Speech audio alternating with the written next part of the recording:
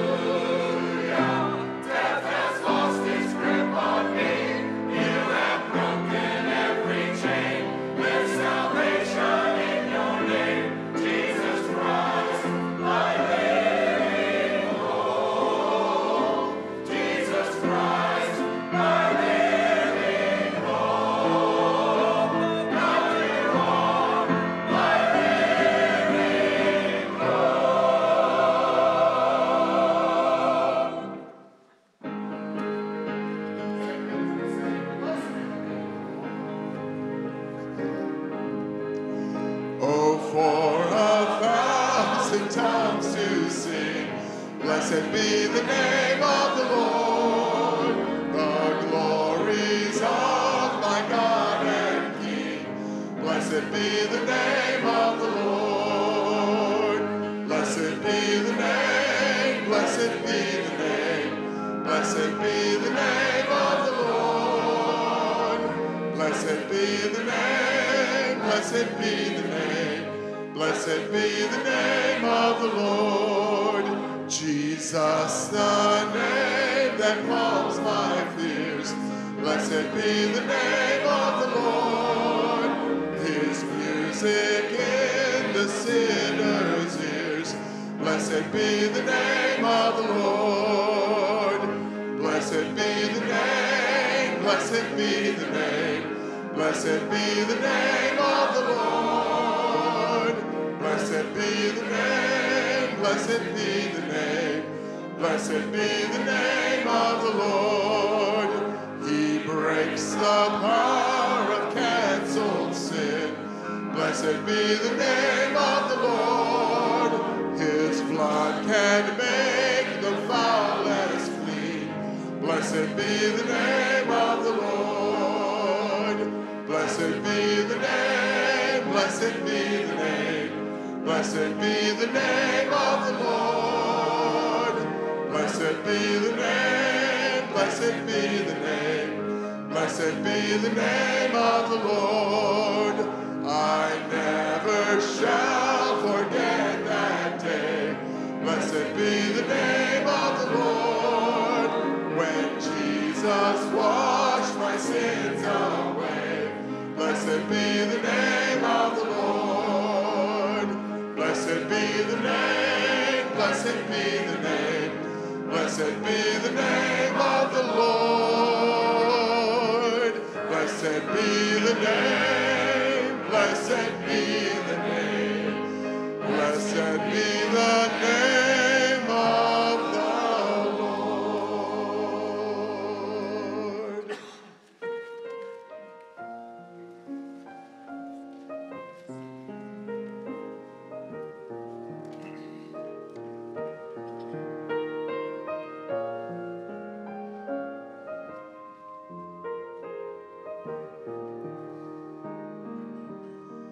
In Christ alone, my hope is found.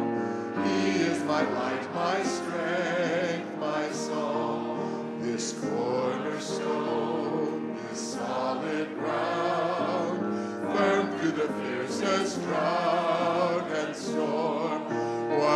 heights of love, what depths of peace, when fears are stilled, when striving cease, my comforter, my all in all, here in the love of Christ I stand.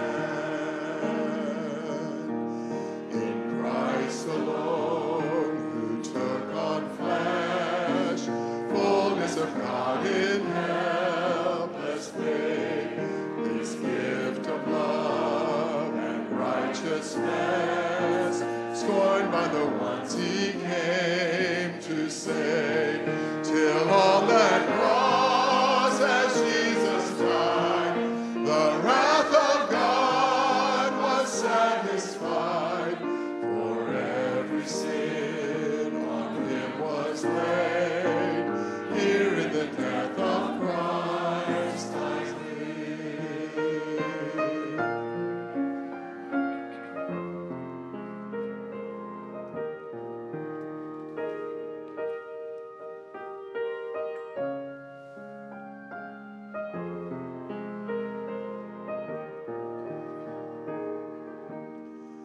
There in the ground his body lay, light of the world by darkness slain, then bursting forth in glorious day, up from the grave he rose again, and as he stands in victory, sin's curse has lost its grip on me. For I am his, and he is mine, bought with the precious blood of Christ. On Christ the solid rock I stand, all other ground is sinking sand, all other ground is sinking sand. On Christ the solid rock I stand, all other ground is sinking sand, all other ground is sinking sand. No guilt in life, no fear in death, this is the power of Christ in me, from life's first cry to final breath, Jesus commands my destiny. No power of hell, no scheme of man can ever pluck me from his hand, till he returns or calls me home. Here in the power of Christ I stand.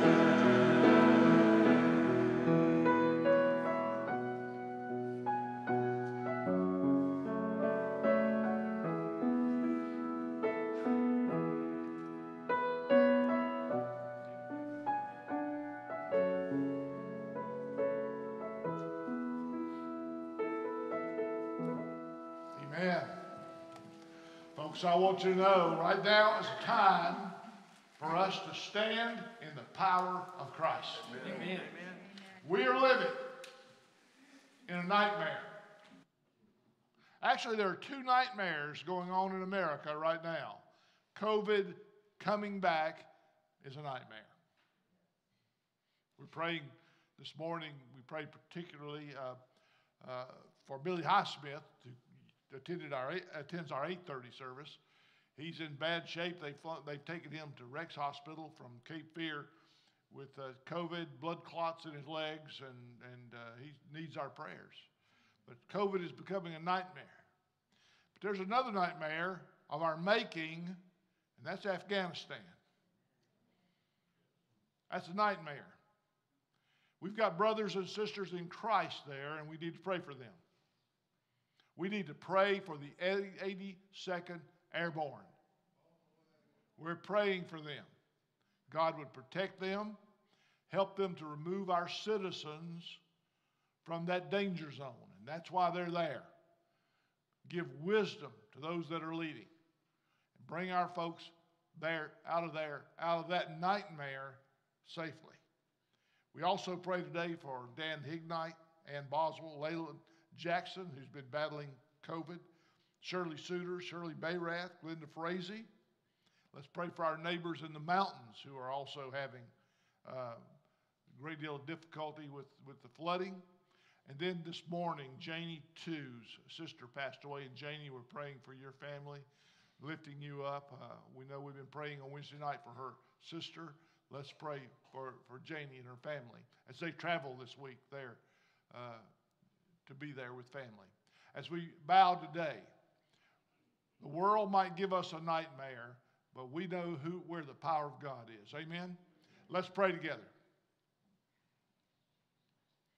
Lord, as we join together today, we pray for the people of Afghanistan who are walking in a terribly fearful time. And Lord, fear is of the enemy. Your perfect love casts out fear. And Lord, during this fearful time in Afghanistan, we cannot imagine the terrors that they're facing. We've got soldiers there. We've got believing brothers and sisters there. We've got American citizens there.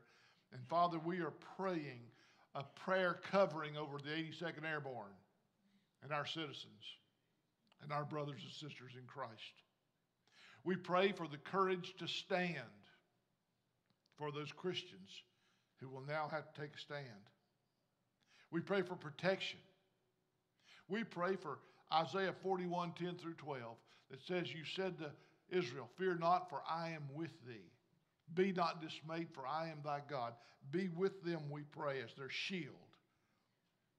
Romans 8 says, when we don't know how to pray, the Holy Spirit will intercede for us. And Lord, we just don't know how to pray perfectly for those there, but we lift them before you. And we think about those walking in fear of COVID right here. Every day we see people afraid. And I pray, Father, that you would take fear out of our hearts and let our confidence be in Christ and in Christ alone. We are seeing today pictures of what a Christ-like world looks like. When people without Christ take over a country. And Lord, we can only imagine what will happen if they take over a world. And Father, we thank you Jesus is coming soon, but the world, when Jesus takes us out, is going to be worse than we're seeing it now. I pray, Father, for you to work a miracle. And I pray, Father, that as the gates of hell are being unleashed in this world, that you would open the windows of heaven. And open those windows right here in our hearts today, that we can give our burdens to you, lift our hearts and heads to you, hear your word of confidence today for us. And I pray, Father, that you would meet with us in this place and remind us how much a Lord you are as we give ourselves to you in these moments of worship, saying, Jesus Christ is Lord. In his name, amen. You may be seated. You probably felt like you've been standing a long time. That's all right. With all the bad news in the world, let me give you some good news. How about some good news? On Monday night, we met over at the Blanchard's house. Thank you. We appreciate the Blanchards letting us use their swimming pool for Jesus. And we wanted to baptize Landon Frazee before he went off to off to school. We want him covered in Jesus. He gave his life to Christ, and we got him baptized before he went off to school. And I just want to let you know, praise the Lord, we're planning more baptisms, folks. I know some of our youth were baptized by the youth leader at the beach, and your parents weren't there. We want to baptize them here, all right? And so we want, if your child was baptized there, parents, you deserve to be there. We're going to have a baptism for them here. Call the office, let us know. And we're going to have another baptism just a couple of weeks before it turns cold weather. We want to make sure we have a really great baptism. So that's for you. We're celebrating that. Next Sunday is one I'm looking forward to. Can't wait till next Sunday night. Choir has a wonderful presentation for the community, not just us. Invite your friends to come. We're going to have ice cream afterwards. We want you to make a freezer of ice cream. And that's my favorite time. We're going to have a great freezer of ice cream and enjoy some fellowship afterwards. Please come and bring some ice cream. Looking forward to it. I have appointed myself the taste tester for every one of those. And I am looking forward to assuming that awesome responsibility. Next, Wednesday night, church conference. Don't forget that. We still have our meal at 6, and we'll have meal at 5, church conference at 6 o'clock. And that last song we just sang, we're reminding us we're in the power of Christ. Thank you for choir for that music, and let's continue to worship the Lord.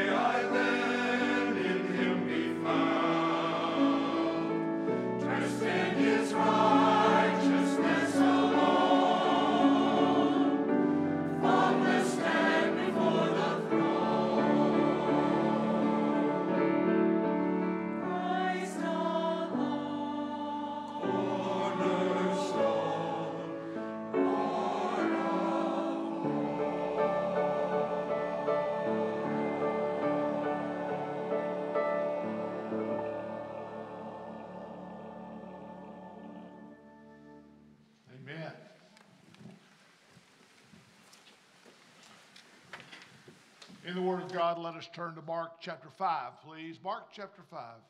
the Word of God. We're going to read verse 1 through 19 if you'll make your way there. I have a question for you this morning. What kind of impact have you made on this world for Christ?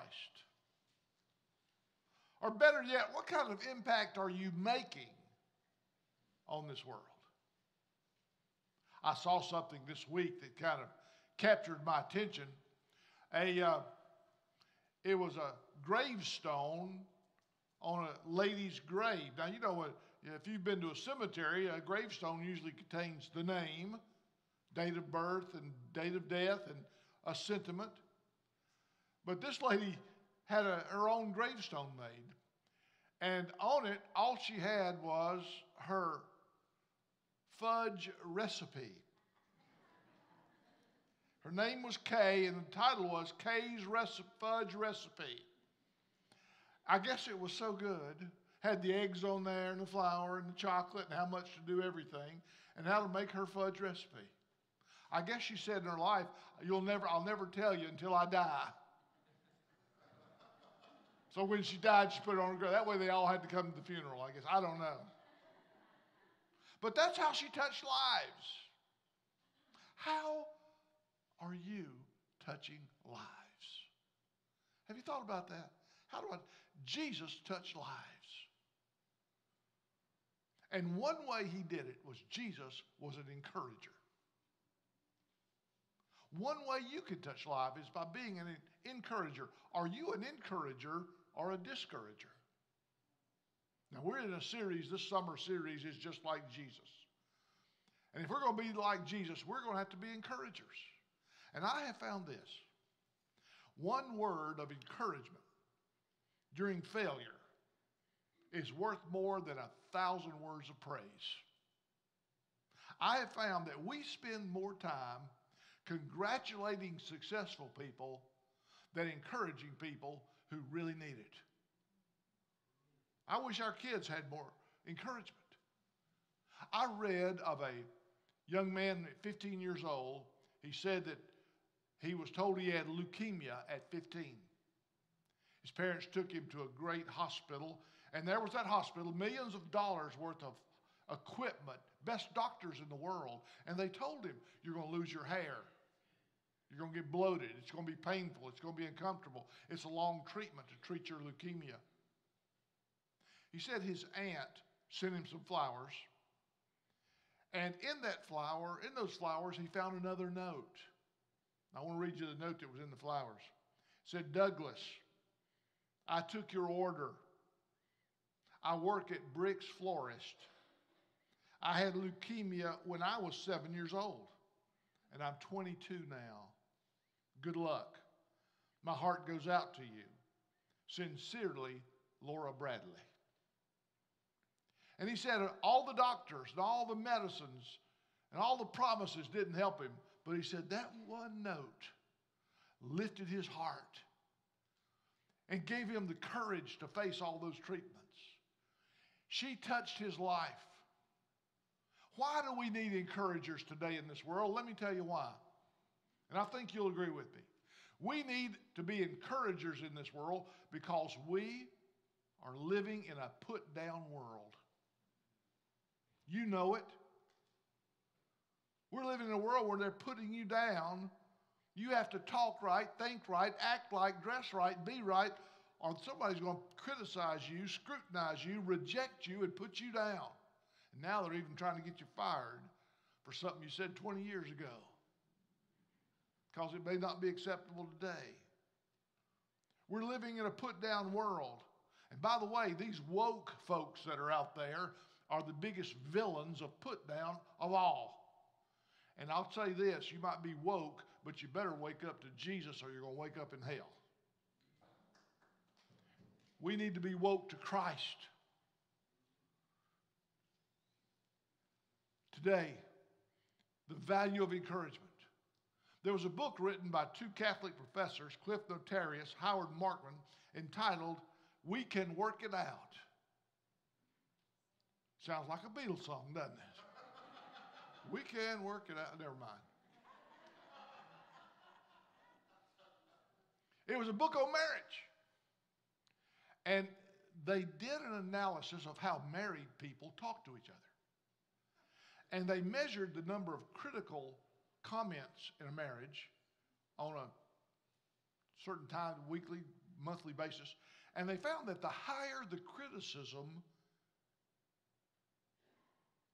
in speech, the more likelihood they're going to break up. And the lower the criticism and the greater the encouragement, the more likely they're going to make it. You've got to realize the power of your words are important. And here's my refrigerator quote today. When you leave, if you're visiting today, welcome. We always give a refrigerator quote to remember to think about this week. And here it is today. It's a basket as you leave. Here's a refrigerator quote to put on the refrigerator. Don't put anyone down until you put them down on your prayer list. If they're not on your prayer list, you don't need to put them down at all, right? But I made a mistake on this. I had it printed. Sure, okay, it's early in the year. Made one mistake this year. Okay. Don't put anyone down on your prayer list, I wrote, until you put them down on your prayer list first. Now that first at the end, strike it out, please, because it sounds like once you put them on your prayer list, then you can really tear them up. But that's not what I intend with this, all right? That's not what I intend. God has designed life so that we cannot live it alone. It was not good for Adam to be alone. We need each other, and we need people to lift us up. Somebody asked Thomas Edison why he needed so many assistants. He said, because I can't figure everything out by myself. And that's the way it is with life. I was sitting in the Seattle, Washington airport 2 weeks ago. And as you know, if you've been to the airport recently, everybody's got a phone, a laptop, or a pad. And they're always looking for some place to charge it. Well, in Seattle Airport, they got chargers under the seat. And I just happened to be sitting in a section where they weren't working. And so a lady sits across from me, and she tries to plug it in. It's not working. And her phone is nearly dead. When she begins to complain a little bit about it, and the lady sitting beside her said, those plugs don't work. She said, here. That she was a total stranger. She opened her pocketbook, pulled out a little device, little rectangular device about that thick. It was a battery charger. And she just put her phone on that charging, whatever it was, and it charged her battery. Now, when I saw that, my preacher headlights went on. I said, there's a sermon illustration. That lady gave her a battery boost. And I thought, man, I can't wait to preach. And I asked, are you a battery booster or are you a battery drainer? Jesus was a battery booster. Look at the Beatitudes. Blessed are the poor in spirit, for yours is the kingdom of God. Blessed are those who mourn, you shall be comforted. Blessed are those who hunger and thirst after righteousness, you shall be fed. Jesus was a battery booster. They were fishing, caught nothing, pull it in their nets, had fished all night, given up. And Jesus said, throw your nets on the other side. And man, their hearts were overwhelmed. Jesus was a battery booster. He called Peter Rocky. Remember? He said, Peter, your name is now Cephas, a rock. I named him Rocky, okay? Rocky. He called James and John the sons of thunder. Encouragement. Now, I've got some names for some of y'all, but I'm not mentioning that right now. But listen, he was an encourager. The woman caught in adultery, he didn't condemn her. He did command her, but he didn't condemn her. The father of the epileptic boy, I can't believe. He said, if you can believe, all things are possible. Listen, here's a definition of an encourager. An encourager is someone who helps people see what's possible in Christ. You and I are called to help people see what's can be possible in Christ. An encourager sees what somebody else can't see. Because sometimes we're blind to what God can do and God wants us to do. And the impact that you can make is being an encourager. Now, I've got to tell you my favorite. I always start with a good little story. Y'all love my stories. There was a pastor who had a male parrot. And his male parrot could only speak 2 words. Let's pray. Let's pray. Let's pray. He wanted him to expand his vocabulary. Pastor found out he had a lady in his church that had a female parrot. And talking one day, she said, my parrot only says, let's kiss. Let's kiss. Preacher said, let's put them together. Maybe they'll learn some new words together. She said, okay. Nice little experiment. So they put the female parrot in with the male parrot. And the first thing that happens is the female parrot says, let's kiss. The male parrot looks at her and says, praise the Lord, my prayers have been answered. Now that's encouragement, isn't it?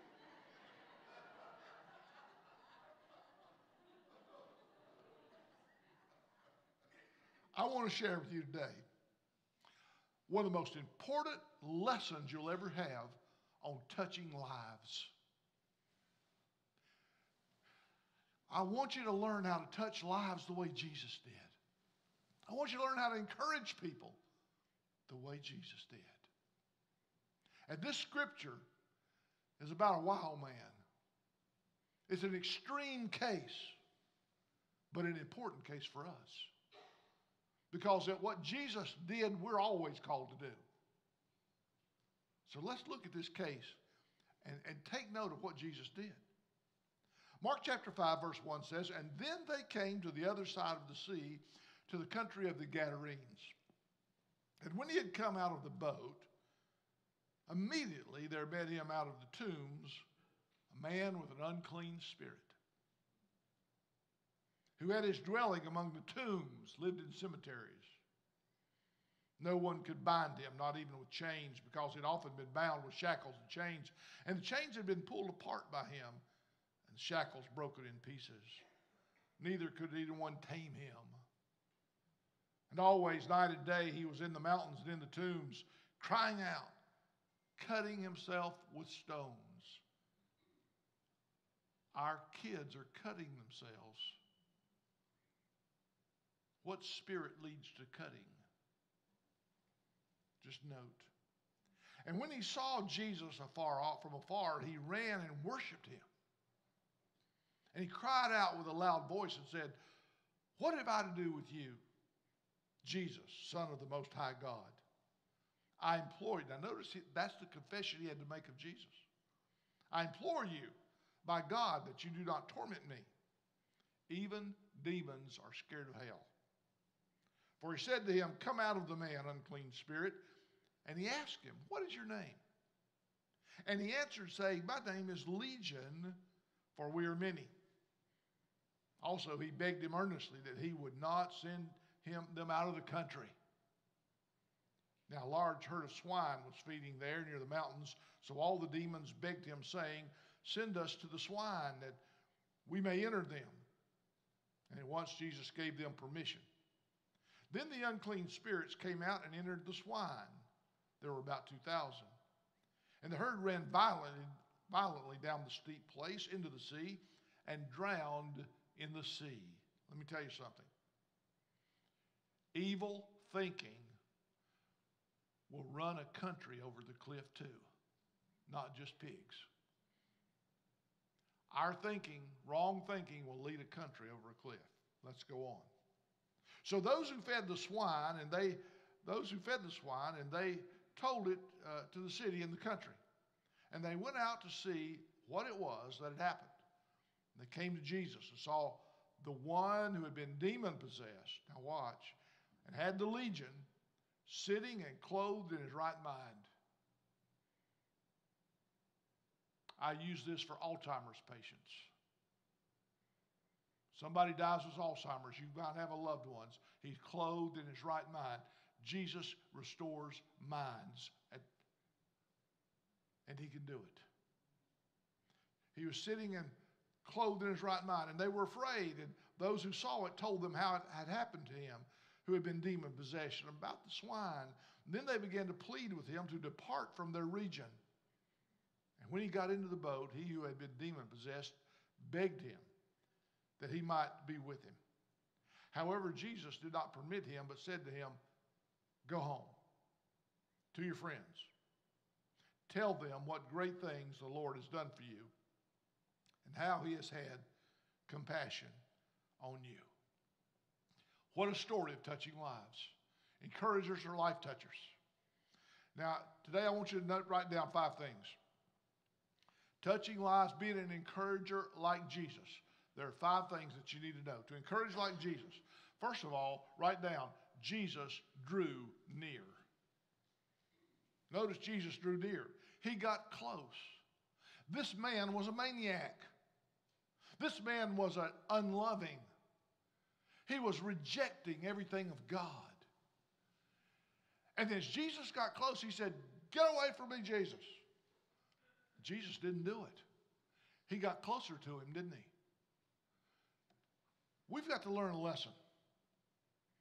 Because this man represents our world today that is hostile to Christ. We are living in a world that's like this man. We're living in a world that's going crazy with anger. And they're trying to drive us off. Jesus was not driven off. He drew near to that rejecting person. He dialogued with that rejecting person. He didn't clam up and he didn't give up. Rejection did not stop Jesus, and it cannot stop us. If we're going to change this world, look what Jesus did. If we're going to change this world and win this world, we're going to have to press through rejection and hostility and unloving hearts. Notice what Jesus did. He did not write this man off. How many people do we write off? If anybody should have been written off, this guy was naked, crying out, cutting himself. He was the worst of the worst. But Jesus didn't write him off. And don't you write yourself off. I don't care what's going on in your heart. Don't write yourself off. Jesus can change it. Jesus was not afraid. We're going to have to be fearless in these last days. Jesus found a way to engage this guy. And I believe we have to do the same. I told you before about Jeff Merck, my friend. We were getting ready to go into work in the military in a top security area at lunchtime, and Jeff was reading a book, Ripley's Believe It or Not. And I stood up and saw him read. I was standing beside him as we were going in, and I said, "You're reading Ripley's Believe It or Not? Y'all know what that is?" I said, "You believe that?" He said, "Well, yeah." I said, "It's funny you'll believe that and not in Jesus and in the Bible." And he said, "Who?" I said, "Jesus." He said, "Who's that?" That night I led him to Jesus Christ. Found a way to engage him. Listen, never let rejection keep you from representing Jesus. We're to represent Jesus no matter what they say, no matter what they do, no matter how belligerent they are. He was still winning on the cross. Jesus did not reject people. Draw near. Here's the second thing. If you're going to be an encourager, you've got to say some right words. Jesus spoke to this man. Listen, how often do we say and do we speak what we want to say instead of speaking what needs to be said? We're living in a day when everybody just speaks their heart. We need to stop speaking our heart, speaking what Jesus once said. Jesus spoke some redeeming words. I want to tell you something. When I was working on my doctorate, My doctorate was on, you had to come up with a hypothesis, and my hypothesis was about measuring the self-esteem of believers as they discovered their spiritual gifts. A bunch of stuff you got to do. I had a control group that I was studying. I put them through a class on learning their spiritual gifts, and then they had to go apply their spiritual gifts. We measured it, whatever. We were sitting in a circle one day with that group, and one person in frustration just said, I don't have any gifts. I don't have any. And somebody in the group said, oh, yes, you do. And said, you do this in church, and I see that, and people are blessed, and you do this in church, and people are blessed. And the person was shocked, said, really? And I got an idea. I said to the next person, I said, let's talk about him. What do you see him doing in church? And they began to say to one another, this is how you've blessed me. This is how you've blessed me. And you know what? Did more than all my teaching. It humbled me. Did more than all my teaching had done. One day I was playing a game with my son when he was a little boy. And at the end of the game, which of course I let him win, my little boy looked at me and said sincerely, Dad, tell me I'm a winner. And I wondered how many children are wanting to hear the words, you're a winner. My son just needed to hear his dad say, you're a winner. You're good. You're a great kid. I love you. When did we stop saying the needed words and just saying the wanted words, the words we want to say? John Maxwell said, a word of encouragement from a teacher can change a child's life. A word of encouragement from a spouse can change and save a marriage. A word of encouragement from a leader or friend can inspire a person to reach potential. And Jesus had three kinds of words. Words of belief, words of healing, and words of devotion and worship. Now, sadly, as I look at this church today, I don't know your backgrounds, but I know something else. Some of you grew up in a highly critical atmosphere. Some of you grew up with critical parents. No matter what you did, you couldn't measure up to their standards. You tried and tried and tried, but you never could do it. And that affected you deeply. Some of you are embroiled in a highly critical marriage. Most of the conversations are criticism, not blessing. You're never good enough. You're not this. You're not that. You're not them. Have you ever heard that? You're not them. I want you to be like them. I want you to be like this. I want you to be like that. Well, you can't be that, and you can't be them. But you can be you. And you've got to love each other as you. Or you're at work and the same's going on. Listen, you need to stop listening to people and start listening to Jesus. Because Jesus saw something in this man that nobody else did. He saw a man that could be loved. And that's how we need to see people. Not only did he draw near and say the right words, but third, he gave him some heart talk. This man needed heart talk. You see, when Jesus first approached this guy, he cast the demon out and it didn't go. Well, maybe one did, but there was a legion in him. And Jesus immediately sees, wait, there's more in his heart than I realized. So Jesus then says, who's in there? What's in your heart? And the demon speaks and says, there's a legion of us in here. He said, oh, I didn't know that, in essence. He had to have a heart talk. He had to find out what was in that guy's heart. Jesus helped him get that stuff out of his heart. Some of you in this church, listen, the poison in your heart will come out your mouth. Can I say that again? Poison words are from a poison heart. This guy's poison was coming out for Jesus. Jesus said, what's in your heart? What did Jesus do then? He changed his heart. He gave him a new heart. Now, I want you to learn this. He valued that guy. First thing he valued, he communicated to that guy, you're valuable. By the way, can I tell you about, I read this week about a prankster who broke into a high-end clothing store. Did I tell you about the guy? He broke into a high-end clothing store, and he didn't steal anything. He just changed the price tags. Something $3,000 was $1 now. He just changed all the price tags, made the expensive stuff cheap. Went in the next day and bought it. Which tells me this. My preacher headlight coming on again. Satan is always changing the price tags of people's lives. The critical world out there is criticizing us, saying you're not valuable. Yes, you are.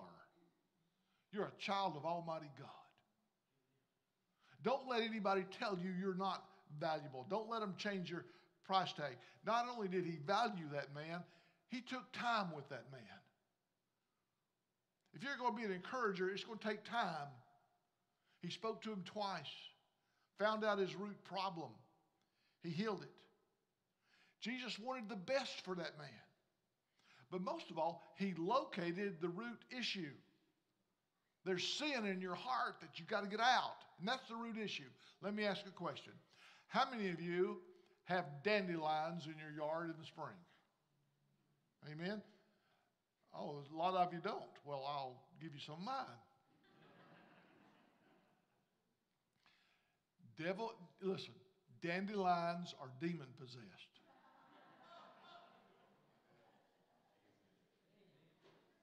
You snap those little suckers off and they come back the next day. You can't get rid of a dandelion unless you get the root. You got to kill that sucker with the root. And Jesus got at the root. And listen, your heart's not going to change till you get the root of it. What is it going to take?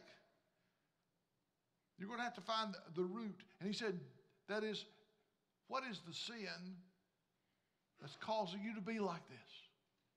But we're not done yet. He got a new grip. I got to go with this one. Break the grip of that root. To pull that root up, it's going to hold on. You pull up a dandelion, you got to get a grip on that thing and pull it up. Listen, break the grip's a good way to put it. Satan had a strong grip on this guy, a legion of demons. Look at the grip the enemy had. And suddenly Jesus broke that entire grip. And I had to ask the question, how did Jesus do it? How did Jesus break the grip of Satan in his life? How are you going to break the grip of Satan? Here's how. Write this down. When you willingly give God all that you are and all that's in you, you'll break the grip of Satan. Why? Because demons cannot live where Jesus lives. Write it down. Demons, the devil, will not live where Jesus lives. You invite Jesus into your heart. You bring his word, put his truth on the throne of your heart, and Satan will go. When Jesus comes in, Satan goes out. Very simple, isn't it? And that's what Jesus did. And I want to ask some of you today, I don't know where you are in this church, come down this altar. The real problem is your heart, not your husband, not your kids, not your wife. The real problem is your heart, and you've got to ask him to grab that by the roots and put a new heart in you, put his word, his truth in your heart. And I want to say something to all our teenagers. Teenagers, look at me and listen. I know that most of them are in their worship service, but those that are here, teenagers, listen. I wish our teenagers and college students would look at this man, this demoniac. What a pathetic creature he is. Look at him. Dirty, nasty, cutting himself, naked, screaming, running wild. How did he get this way? He went to college. He got in the party circuit. Not just any kind. Yeah. Let's go partying. Okay, man. Let's go party. Let's go have some good time. Let me tell you something. He started, let's smoke a little marijuana. Let's take a little drugs. And suddenly Satan started getting a grip on him. Maybe a finger, 2 and 3. And the next thing you know, Satan's got his whole life. Do you realize how it works? Parents, you're going to send your kid to a party school? And you're going to let Satan get hold of them? And you think you're doing them some good? Be very careful. You've got to ask, what's going to get hold of my child in this place? This is show him where it ends up. What a pathetic picture this is. This guy's pitiful. The grip of Satan was put on him by disobedience. To break the grip, you only do it by obedience. If it came on by disobedience, you break it by obedience. You got to break the grip. You got to get a new grip. And some of you need to come down and say, Jesus, I want you to take hold of my heart instead of the stuff that has hold of it. That's not all. Number 5, he had to walk the change. There's an after story here. And the after story here is that this man, they come to find the demoniac, he's clothed and in his right mind. In other words, Jesus wants you to wear clothes. This is not a Myrtle Beach message, is it? He's clothed and in his right mind. Do you know what he's doing? He's sitting at the feet of Jesus. The Bible says that he's seated at the feet of Jesus. What's he doing? Wait, what's he doing? He's learning how to keep the blessing he just got. When God gives you a blessing, it's not permanent. God's blessing can fade. He's at his feet learning how to keep the blessing. Many people do not bless others and encourage others because they don't have any blessing in their heart. Once you get his blessing in your heart, then you have to become a blesser. Jesus is teaching him how to keep this blessing. That's why we have Sunday school, by the way. Sunday school is a place, is our equipping place. Sunday school is where we sit at the feet of Jesus and we learn, like this guy, how to keep the blessing of our salvation, blessing in our lives and through our lives. But I want you to notice one more thing. Notice the primary place he was to be a blessing. Jesus said, go home and tell them what great things the Lord has done for you. He told him where to walk. Home is the first place that you're to be an encourager. If Jesus is real to you, the people at home need to know it and see it first. Go home. Jesus wants our homes blessed. Go home and tell them what the Lord has done for you. By the way, let me just say this. Could you use your holy imagination for just a moment? I want you to imagine something with me. I love to use my imagination on Scripture. Imagine you've got a relative who's the naked, crazy guy in Fayetteville, North Carolina. You see him running around the streets and being wild and crazy, and everybody says, oh, that's your brother? Oh, that's your son or daughter? And you're sitting on the front porch, and you see him coming. Jesus said, go home. So could you imagine when he came home what it was like? He's coming down the way, and they see him coming. So, oh, no, here he comes. Lock the door. Oh, no, what are we going to do? And he walks up, and he's changed. And he walks up, and he's different. And they say, what happened to you? He said, I met a man named Jesus. And all the stuff that I got in this household, all the junk that came into my heart, He took out. And I love you folks now. And I want you to know that Jesus healed me and changed me, and He gave me a new life. And I want you all to know this, that what Jesus did for that man, He can do for you. That's why it's in the Bible. He can do that very same thing for you. Draw near to Him. Let Him speak those words to you. Ralph Waldo Emerson said, our chief want of humanity is for someone who will inspire us to be what we know we could be. And that's what Jesus does. Be an encourager. A man died recently, just a little while ago, in Spokane, Washington. His name was Milt Root. Lots of people in Spokane knew Milt. He was a car salesman. Milt Root was a very successful car salesman in Spokane, but Milt Root, on weekends with his church, worked with delinquent teenagers living on the streets. Like this wild guy here. He did it every weekend. Worked and tried to get teenagers saved. Well, Milt Root died a while back. And at Milt's funeral, one of his friends stood up and he said in his funeral, isn't it interesting? Isn't it interesting? Nobody in this entire funeral has asked the question, how many cars did Milt sell? Nobody cared about the car salesman, how many cars he sold.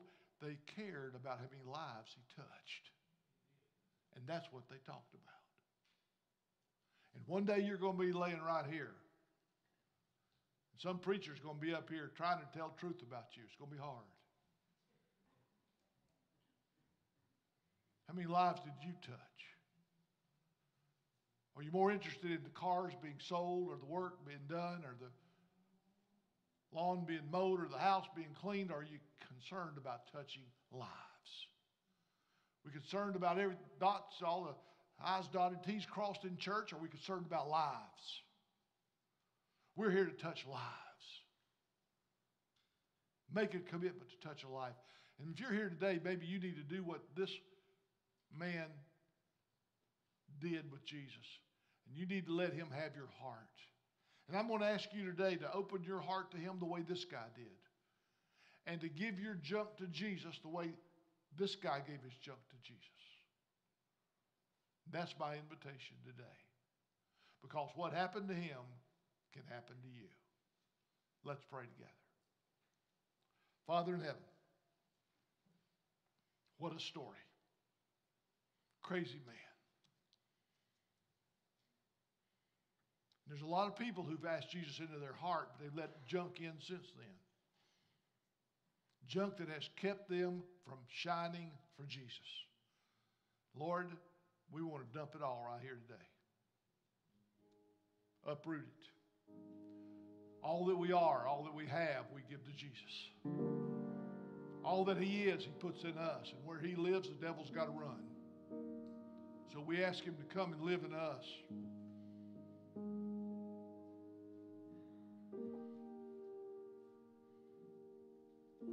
And Father, there's some here that said some words that they need to back up on to loved ones. Pray they'll repent of it. There's some decisions they need to remake to be an encourager. I pray that we'll learn these lessons and be like Jesus to our families, to our neighbors, to our fellow Christians. But if there's somebody here today that yearning in their heart to receive what this man received in the text, to get the junk out of their heart, I pray that right now they'll just say to you where they're sitting, Jesus, come in. I believe as this demoniac fell on his knees and worshiped Jesus, say, you're Lord. I believe you're Lord too. I pray that they'll say you died on that cross for me and rose again as proof that you are God in the flesh. Come and pull from the roots the stuff that has soiled my soul and put your presence in me, your word in me, your truth in me. As today in this church I give my life to Jesus, and I will follow him the way this man did. Beginning at home, I'll walk with him the rest of my days, keeping the blessing of freedom that you bestow. Come into my heart. I give you my life. In Jesus' name, amen. If you prayed that prayer, I'm going to come and stand right here, and I want you to come down and say, Pastor, I've never done this before. I've never given my life to Christ. But just as we had a baptism Monday night, baptized people, it's a sign that you've done that. You've given your life. Your old life's washed away, and you're rising to new it. Jesus instituted that. Come here and say, Pastor, I'm giving my life to Christ. If you need to repent of some things, or you just need to get some things out of your heart, the altar's here. It's here on both sides. Come and just kneel and say, Pastor, Lord, take this stuff out of my heart. If you want me to pray for you, I'll be here to do that. If you want to join this church from another, you come. Come right here today. As we sing together, you come, I'll be waiting for you. Let's stand together. Come just as you are. Hear the Spirit call. Come just as you are. Come and see. Come receive. Come and live forever. Come just as you are. Hear the Spirit call. Come just as you are. Come and see. Come receive. Come and live forever. Life everlasting and strength for today. Taste the living water and never thirst again. Come just as you are. Hear the Spirit call. Come just as you are. Come receive Christ the King. Come and live forever.